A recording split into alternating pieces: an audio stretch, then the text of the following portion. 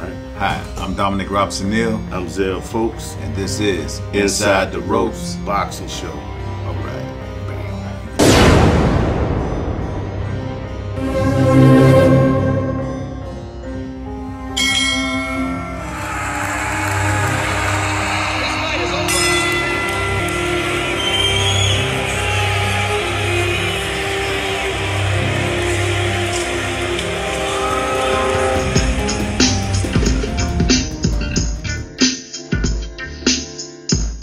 Hi, I'm Dominic Robinson Neal with another exciting episode of Inside the Ropes. I'm here with my co-host, Coach Marlon Clemens, and we're going to talk about, today, what we talking about, Coach?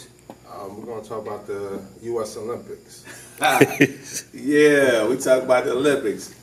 Got the girls fighting the boys. In particular, the boxing. In particular, boxing, correct. I'm disappointed in the whole transgender situation. I think it's not right for a transgender athlete to compete with a straight athlete. If they want to compete, I think they should have their own separate, Right. Separate sport. Right. I mean, because they're naturally stronger. Right. You know what I'm saying? So the playing field not even. Let's say the skill sets were even. You're still stronger. You still got man strength. Definitely. You can't take PEDs in boxing, right? But Right. you're gonna let a male compete with a female? That don't make sense. Well, I think what USA Boxing was saying, what the Olympics was saying at first was they were going by what was on your passport. You understand what I'm saying? So if your passport said you're a woman, they didn't care. But it was wrong, and now they went out and had a test and come to find out both of them, So, Was there any doubt ever? The trans guy said the trans guy, they knew he was trans. I think he was from China or Korea, one of them motherfuckers. But they knew him. But the other one was saying she was born a woman. But she was born with XY chromosomes and Listen, I'm not saying they don't deserve the box. If they want to box, by all means, box. But, keep it in your division. I agree. Well, not your division, weight-wise, keep me in your gender, Well, you know what I'm saying? Yeah, so, and I'm quite sure they probably do well.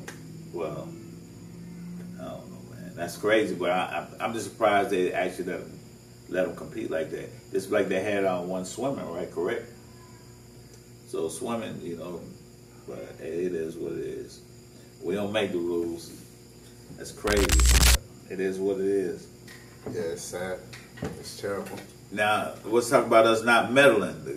Boxing, well, so far today we haven't meddled. Right.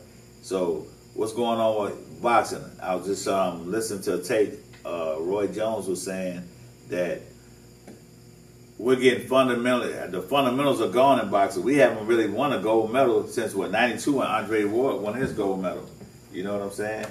And then you look like Roy was saying, the 84 team had 12 fighters and they won 11 medals. Right. His team, the 88 Olympic team, had 88 medals. You understand what I'm saying? Now, the last time we had some couple medals, Clarissa won a couple of them, but I'm talking about as far as us dominating boxing, we're not doing that because the fundamentals aren't being taught at the lower level. Right. So it's coming down to the trainers. Yeah, like they don't have trainers, they don't have teachers no more. See, they used to have teachers, now they just got trainers.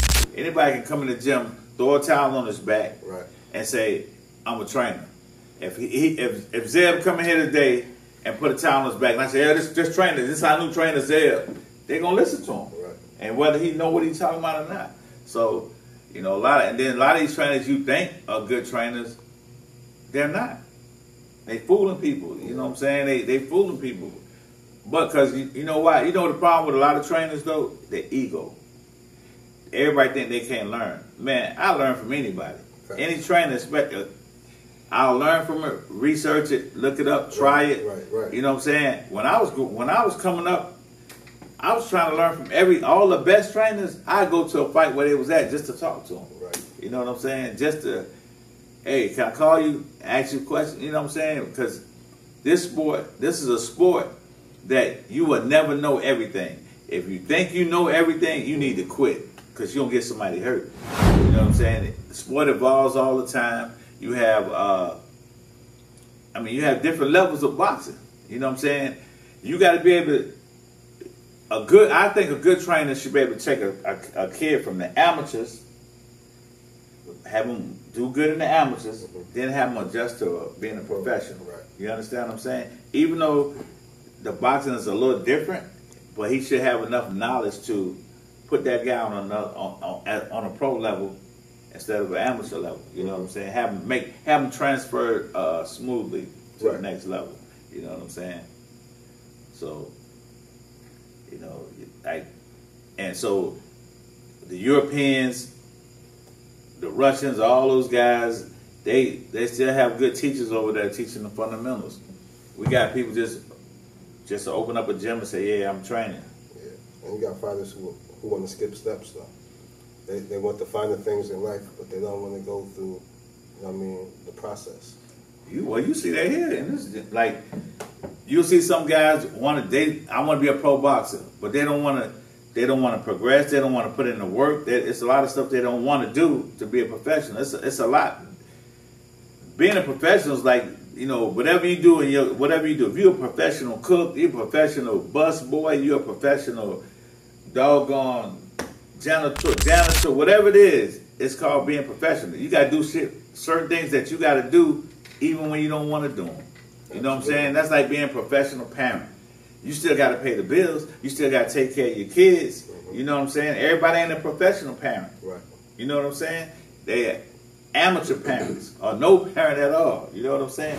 But it's about doing things. It's about being uncomfortable. It's about sacrificing. It's about doing it when you don't want to doing it when you're tired, doing it when you're sleepy. All that coming to being a professional ain't anything. So, I'm just saying, a lot of guys don't want to do that. They don't want to go through that. You know what I'm saying? A lot of guys don't. No, it's around the clock. Yeah, and then and as far as boxing being professional, this got to be a lifestyle for you. It can't be just a hobby. This got to be a lifestyle because the window for you, or the opportunity for you to actually box is not long. Maybe like 10 years. As a pro, it's short. It's short. You get hurt, anything happen to you, you know what I'm saying? Anything can happen. You start getting kids, life in general start happening. You know what I'm saying? That you didn't see when you was younger. Now you grown, life is totally different. So, so I just say, everybody can't be a professional, and a lot of these guys don't want, like you said, don't want to go through that gauntlet, don't want to grind to get it. Right. So that's why, in my latter years, I'm taking who I see wants to be. I'm not gonna waste time. I'm not wasting time. An old trainer, Mr. Peterson, told me a long time ago. Said, Dominique, don't just waste your time, because that same time I'm wasting with them, I could be with my family. True. Or I could be at my house just relaxing. I ain't got to be stressed out wondering what you're doing. Right. You know what I'm saying? Because in this job, man, sometimes you're going to be a father to kids that don't have a father. Sometimes you're going to be a psychiatrist to kids who need a shrink and can't afford one. Sometimes you're going to be a doctor. Sometimes you're going to be, man, it's so much you got to do in dealing with it. You got to deal with all kind of emotions. Mm-hmm. You see this fighter every day. You dealing with his emotions, everything about him. The manager, or let's say the promoter, the manager, or whoever, they don't see this. You know what I'm saying? I got to deal with this stubborn joker every 6 weeks in camp or 8 weeks in camp. So you got to learn how to adapt to people. And you got to learn how to adapt to each fighter, because what make Joe work, they ain't going to make Troy work. You understand what I'm saying? So you got to be able to put on a lot of hats when you're doing this. But you can't get a bad hat. You can't put the hat on, and then this joke over here stressing you out. Nah, let them go. You know what I'm saying? And let them go. And sometimes you got to do it. Sometimes you got to be professional and say, I got to let this guy go. You know what I'm saying? He's not fitting in the program. Right. Or he's not going where I want to take him. Well, you trying to take him. You trying to. The vision's not aligning. Correct. So, what else going on, champ? We got some fights coming up. We got Canelo. Berlanga. I got Canelo in that. I got Canelo too, man. The street say you got Berlanga. You know what? Berlanga. Nah. I see a flying saucer before Berlanga wins. Oh, this week, nah, we got sparring going on. This weekend. This weekend, we got to have some sparring going on.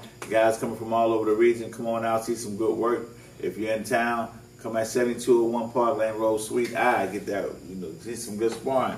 Better than pay-per-view. Some of these cars out sparring be better than that, It definitely go down. Yeah. And then we got the Hurricane Boxing Show on the 17th. 17th, we going down to Hurricane, down to Charleston. Hurricane, Lori Ward and Mike Galimas, we coming out of there to kick some butt. So we ready. Savage Boxing, we coming down there too, y'all too. Nah, but anyway, we always have a good time when we go to Charleston. They always treat us like family. So we looking forward to that show. What else? Any questions, Mr. Producer? We want to thank our producers here, folks, always putting on these shows. You know what I'm saying? Put on the best content. So if he can get us a national podcast, we really be doing good. We working on it. We working on it? Yeah. Hey, listen. Hit the like button, man. We see the views. We get 1,000 some views and 15 likes. Come on, now, just hit the like button. It ain't gonna kill you. You know what I'm saying? Whether you like me or not, like him. Shit, you ain't gotta like me. Like him. Hit the button for him. You don't like me. You don't like me? Like him. That's right. Do one other, or you like Zeb. Just hit the button. You ain't gotta. You won't feel like you like me. You know what I'm saying? All right. This has been another exciting episode of Inside the Ropes. I thank y'all so much for coming out here, to all the 5 million viewers that we have so far. You know what I'm saying? We appreciate you. Thank you.